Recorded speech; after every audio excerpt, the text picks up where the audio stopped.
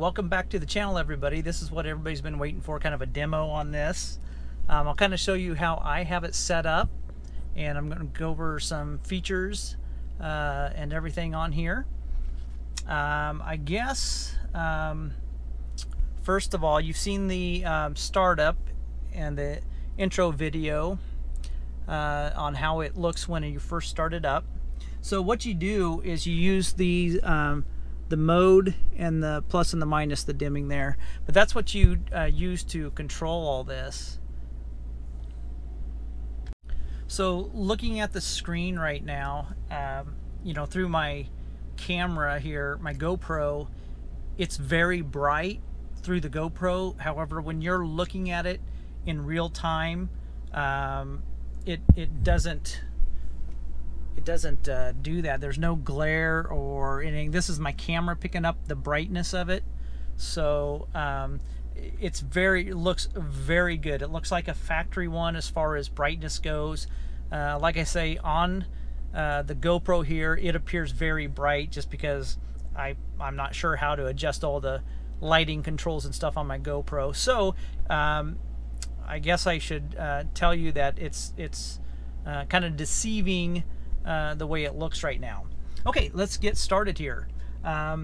First, when you go into the mode, this is the sport mode that I have. This is my favorite one, and I always run the real-time info, which you'll see right here. Has speed, LPK, it's miles per gallon, the gearbox temp or transmission temperature, oil pressure, and then the distance till you're out of fuel. Now you will notice that there are your fuel gauges are permanent on the left and right side, and then you have the fuel gauge here and the temp gauge there. They are going to eliminate those, I believe. There's no need to have double of everything. So this system is 100% upgradable. So once you get it in and you run your USB cord down to the bottom where it's accessible, they'll send you a file, email you a file, and you simply copy and paste onto a USB thumb drive and plug it in, and it automatically updates. I've already done one update. So they're going to change a few things on here. They're going to change the font of the numbers. So like the speedometer stuff are a little different. And then I think they're going to make it so you could toggle on and off the car on the right side, maybe put some different information over there. So like I say, this is I'm utterly impressed. I love it, absolutely love the way it looks. And then they're going to tweak it even some more, and they're going to just make it better. And that's one thing about the Linux system. It's easy to work with, it's easy to update, so it's just a great system. This is a 12.3 inch screen, and it's 720, I think 1920 by 720 or something like that. So it's a great, excellent screen. It does have an anti-glare on it. Now with the camera, it looks like it's glaring with the camera, but it's not glaring with your own eyes. So let's go back into the mode. You do have your trip info, refueling,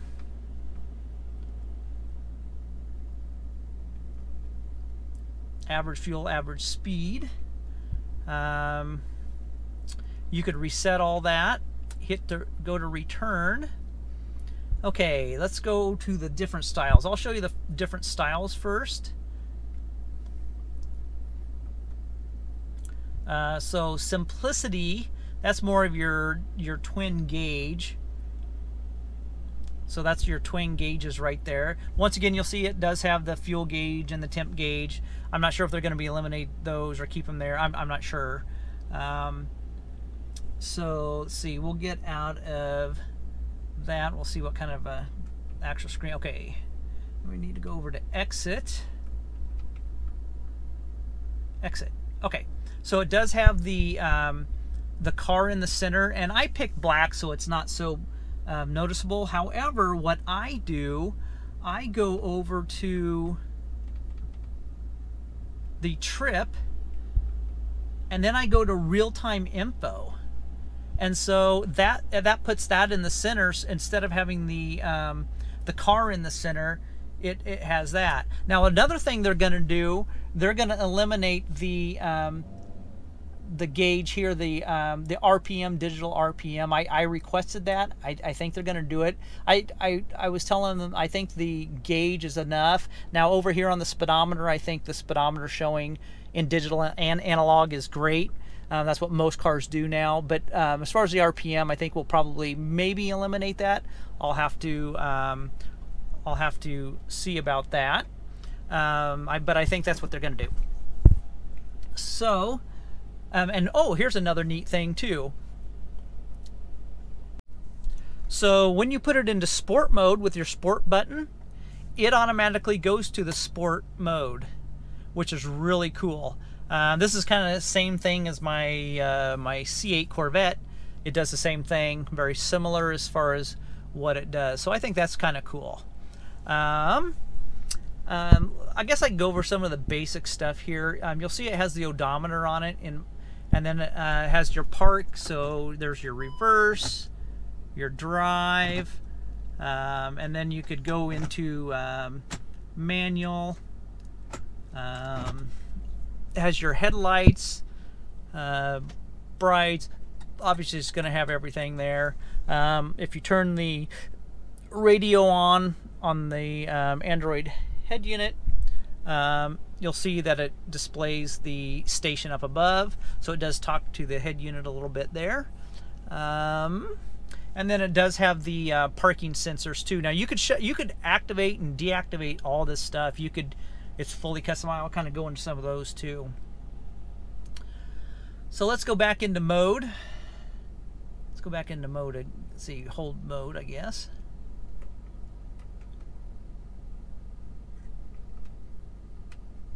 Oh, I guess we have to go to exit or return. I kind of forget that. Okay, we'll start over here on the left side. We'll just kind of go across.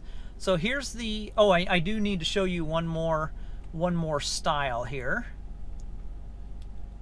And it is the intelligent. I'm not a big fan of this. It's different. It's their own design, which they could sure do. Now it does tell the temperature of your coolant in actual degrees, so 228.6 degrees, which is nice.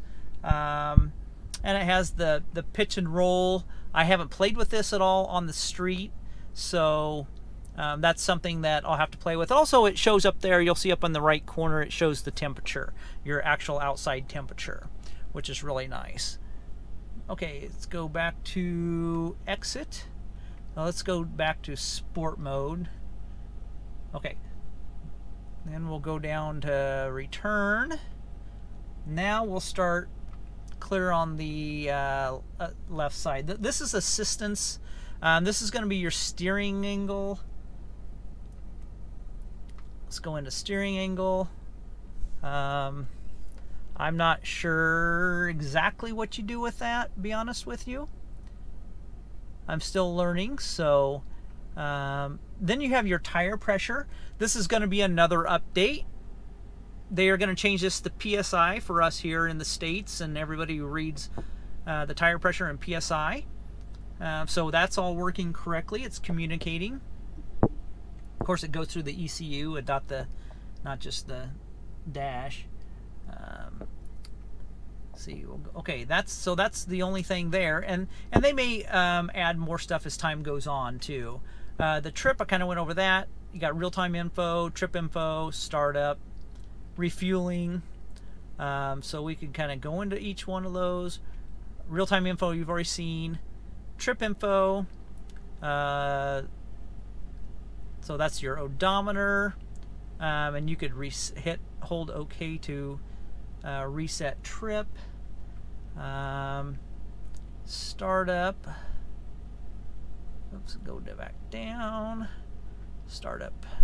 So you could reset your average speed. Say if you're starting a trip, you could change. You could start from fresh. You could reset everything. Okay, let's go over to style. We've already done style. Let's go over to vehicle settings. Vehicle settings. You got your trip. Let's go into the trip A, trip B. So you'll see it there, toggle on the right lower screen, trip A and trip B, and then you could just completely hide it too. I always have it on, I think, trip A. Just gyro calibration, because you know these ECUs do have accelerometers and stuff built into them, so you could reset those. Return. System settings. Okay, so obviously you could do the date and time. Mine's synced with the radio, so I don't need to do that. Go down to return. Now, and to set the date and time, I'll go back. What you do, you press and hold the mode, and it'll move it. Well, you press the mode and it changes it. So we could change it to 20, you know, change the numbers like that. And then you press and hold and it goes to the next digit, and then your plus and minus, they just go down and scroll up and down here. So we'll just go to return, and you could confirm it. Language, it has all the languages. There's all the different languages, and they may be adding more of that. That would probably be pretty easy. Generic. Oh, that's the brightness. So when I don't have my headlights on, I can shut them off. You'll see how bright it goes. It gets super bright. And you could adjust all that. You could adjust the brightness at night. I have it clear down. Mode, auto.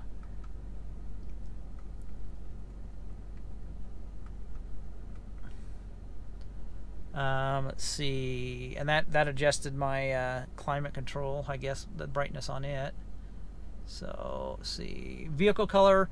You could change the vehicle color to any color you want. I just want mine black because I want it kind of hidden. Okay, let's see. Go to return. Okay, we'll go back to factory. Here's the version, tells all the information on that.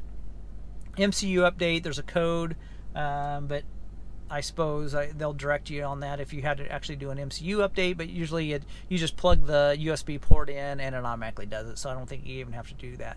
So factory, go into factory, and the code is 1. Whoops. It's 1 6 8. That's the first code. Okay, so we're going to go into OK. So you'll see the odometer. You have to record your odometer and you have to set your odometer correctly. Now, you could fudge it if you wanted to.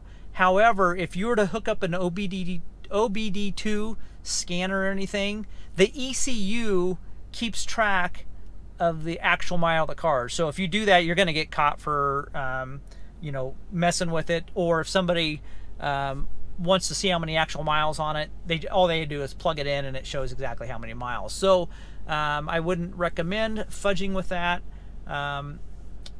But it does, you do have to set your odometer, so it comes with 0 miles. Just remember, your ECU knows exactly. So if you pull yours out, put this in, you go, oh crap, I forgot how many miles this has. All you have to do is put in an OBD2 reader and look at the real-time info, and it'll tell how many miles your car has. You can't hide that. That's stored in the ECU permanently. And then you have your main tank, which I'm not quite sure on the main tank and the sub tank. I don't understand what that is. There's your confirm, vehicle Maserati.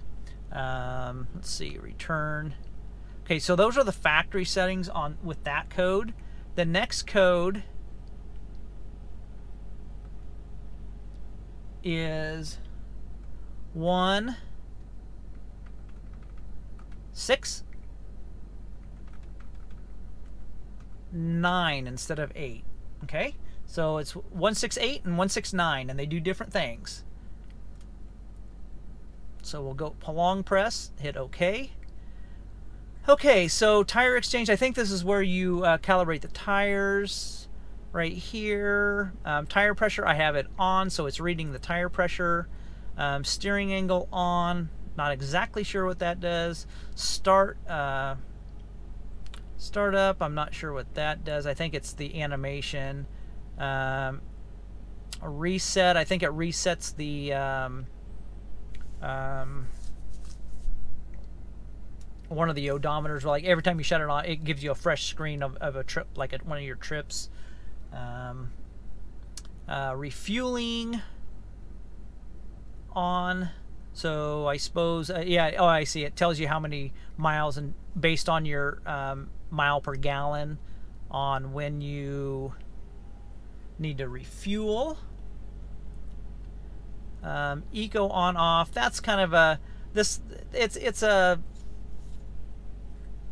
kind of a it tells you how you've been driving. So if you're driving nice, it'll tell you that you're driving in an eco mode. You know, if you're flooring it, tells you if you're rodding on it and telling if you, so if you turn that on, that's kind of just some different information. Date and time, you could actually turn off and on the date and time on the screen. 24-hour or regular. Meter exchange, so you could, like on the if you go into the other, in the simplicity screen where you have the tach and the speedometer, you could switch those left to right. Very easy. Okay, let's keep going here. Door info on. I actually might shut that off because it just tells, I already have that on the head unit, so I don't need that telling me the door left or right. Well, maybe I leave it on, I don't know. Compass info gives you a little compass up there in the right upper corner. I don't have that on. Trip unit, you obviously turn it to MPH to where you're at. Tank position, this is kind of a universal thing. Obviously, the Maserati fuel tank's on the right, so it shows a little arrow over there saying your tank is on the right. You could switch that left to right. External temp on, of course I'm going to have that on. The gyro calibration, I guess it calibrates itself because it does have an accelerometer and everything inside the ECU of all the modern cars. Temp unit, that's obviously Fahrenheit or Celsius. Reverse alarm off, I have it off. SWC key, I'm not sure what this is, and then there's and then return. So basically, I believe, let's see, we'll go get return out of this. I think that is about it. So that's kind of the whole thing. I'm going to get back over and get my trip information because I like the real-time info. There we go. All right, well, I hope this helps everybody. Like I say, this design is fully customizable, and they're going to make some changes to it. So you buy it, and you know, like I noticed that there's a couple things that I'd like to see difference, and they said no problem. They're going to do some updates and do some, you know, you could trigger some things on and off. So if you don't want the car over there, I think they're going to make it so the car's not there. Just some kind of neat things. I tell you what, at night this thing is just really cool. I did some shots on my video here to kind of give you a feel of what it looks like in different lighting and stuff, and what it looks like when it's off and all that. So hopefully everybody kind of gets an idea. These are available for sale right now. Mine is the matte black trim. You can get it in the dark carbon fiber or the piano black. And they are ready to ship. I have them for sale on my website, www.elliottmotorsports.biz. You could email me with any questions at all. I also have the head units, the climate controls, and all that, the remote key systems, everything for sale on my website. So if anybody has any questions, shoot me an email, and I will be more than happy to answer your questions. Also, you can leave comments. I try and look at all my comments. Sometimes I'm not the best at getting to them. If I don't answer you, shoot me an email. You'll get a response a lot faster. All right. Thanks so much.